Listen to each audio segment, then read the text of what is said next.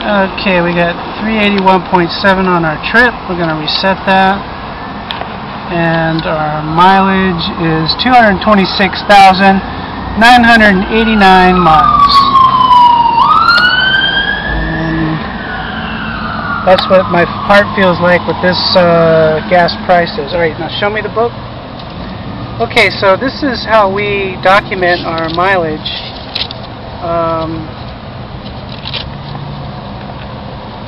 So basically, every time we fill up, we've got the date, the number of gallons, the dollar amount, our mileage if we fill up, and then we also put our trip mileage in there. And we recommend, if you're going to be serious about HHO, you need to keep similar records. So every time we fill up, we annotate the date, the amount that we spend, the number of gallons, and the mileage.